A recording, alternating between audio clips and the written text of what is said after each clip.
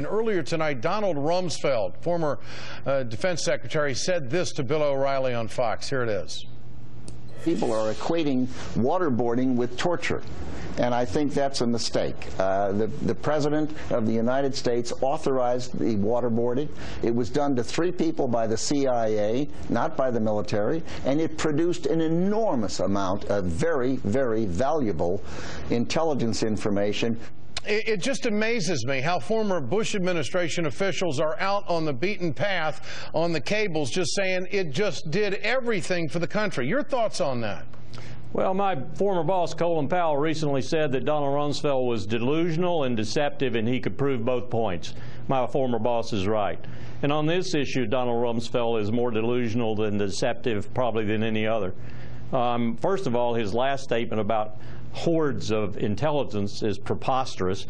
It didn't produce hordes of intelligence. In fact, I never saw any raw intelligence pass my desk that came from such things, that was actionable, that really led to any circumstance at all that produced a result that was positive. Secondly, Donald Rumsfeld only has as knowledge what his bureaucracy gave him. And he wasn't there. He wasn't at the site. Multiple tiers of bureaucracy gave him the information that he has. And he made damn sure that that bureaucracy was sycophant.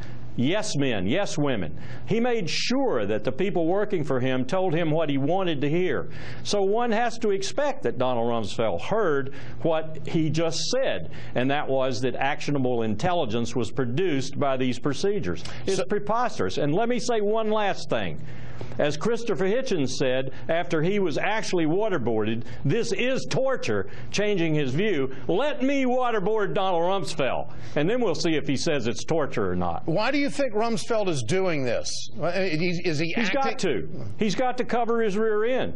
I mean, there are cases in foreign countries right now being worked by lawyers there. One in Switzerland actually kept President George Bush from visiting Switzerland, that will, under international auspices, bring cases against Cheney, Rumsfeld, Feith, Addington et al. These people don't dare resort to anything other than defending their positions, because ultimately, even within their lifetimes, they may be subject to litigation. I will predict that, as I've said many times before, they will not travel, except perhaps to Israel and Saudi Arabia. Those will be the only 2 countries Cheney, Rumsfeld, and others will travel to. Lawrence Wilkerson, Colonel, we'd love to have you on the program. You do tell it like it is. I appreciate your time tonight. Thanks so much. Thanks for having me.